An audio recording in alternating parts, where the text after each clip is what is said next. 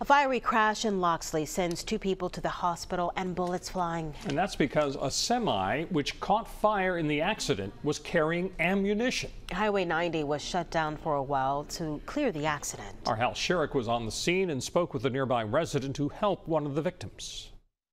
It was a little nerve-wracking, especially knowing that there's a truck with ammo going off and you don't know if a stray bullet's going to come off or not with it right there. Zoe Thomas and her family sprung into action when a semi-truck and car collided in front of their home.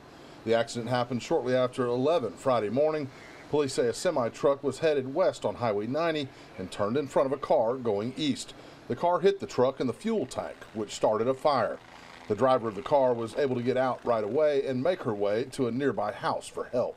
I go look out the window. The truck's just engulfed in flames. The car behind him is crushed, and the woman had jumped out of the car, I guess in shock, and got across the ditch, and they ended up bringing her into my house.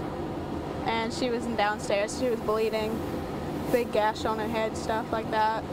The fire quickly spread through the truck, igniting some ammunition inside. Witnesses say they heard a lot of shots ringing out. Meanwhile, police closed the highway in both directions. There is concern with that, and you want to keep your distance away from the vehicle collision, especially if it's a commercial vehicle and you don't know what's in it. But we kept the public at a relatively safe distance with the manpower that we had, and let it fizzle out.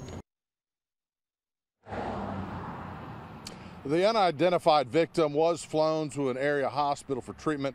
We don't know what her condition is at this time. Now, the driver of the truck was taken by ambulance to the hospital to be checked out.